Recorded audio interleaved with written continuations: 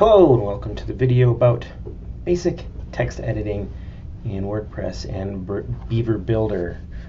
So we're going to start our tutorial here at our WordPress dashboard. I'll assume you've already logged into your website. If we want to edit a page, there are a couple of different ways that we can get to the page that we want to edit. The first one is to select Pages, All Pages, and then find our page that we want to edit from within the list and hit Beaver Builder. That will open us up directly into Beaver Builder. The other way we can do that is by simply clicking on our website name and navigating to the page that we want to edit, and then clicking Beaver Builder up in this top bar, the WordPress bar.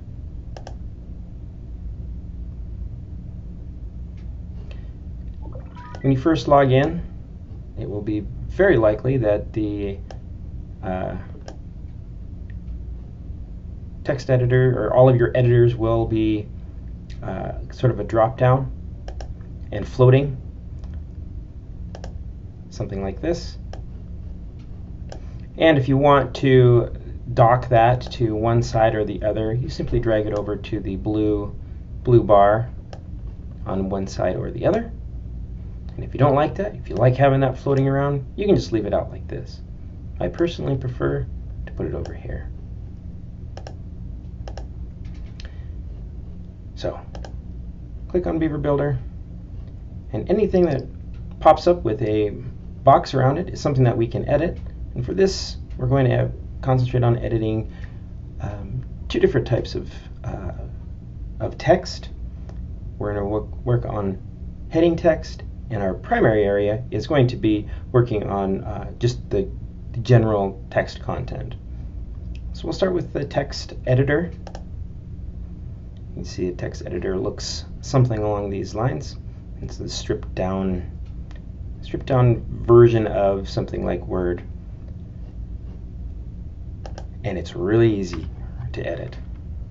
You simply start typing.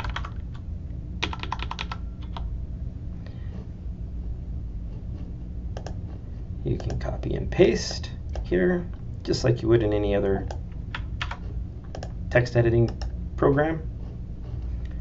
We also have some other features like making our text bold, making our text italic. We can create a bullet list.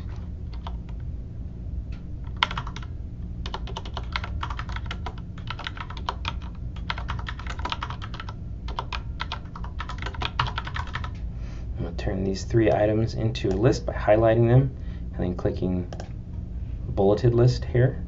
Or if we want an ordered list or numbered list, we can click like such.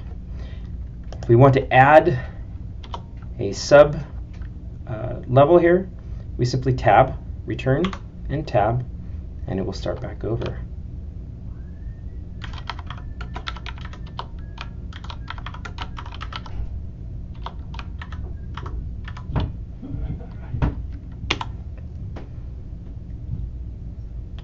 Other thing that we can do is we can change the justification of our text areas: center, left, and right justification.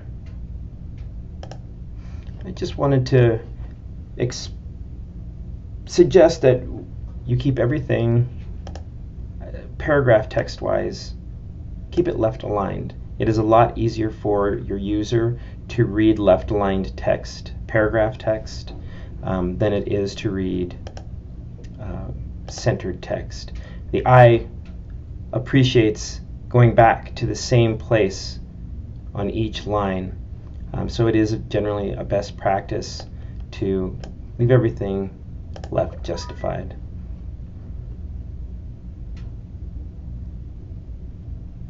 So that is the real quick and easy text editor.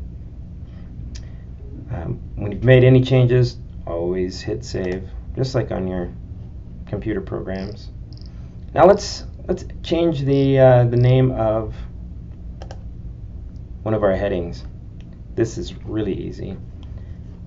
You can see there's a pretty vast difference between the text editor and the heading editor. The heading editor is real stripped down. Here's our heading. I want to mention these HTML tags. You'll see that this one's an H2. This one up here is an H1. This one here is an H3. The internet or Google likes to see it reads your website sort of like an outline. So it's really important once we've developed the initial build out of your website that you leave the HTML tags as they are, because this is the structure that Google is going to be searching through. So we don't want to mess with that structure. It makes it less searchable via Google. So go ahead and leave these things be. In most cases, we will set up your page title, like this H1, with what's called the post title. And what this does is that it automatically draws the name of the page as the title here. So again, leave the H1 alone, because that's going to be part of our initial build out. So we went through editing our text in our text editor. We can bold, italic, we can create two different types of numbered lists, we can adjust our justification. It's really easy to type in.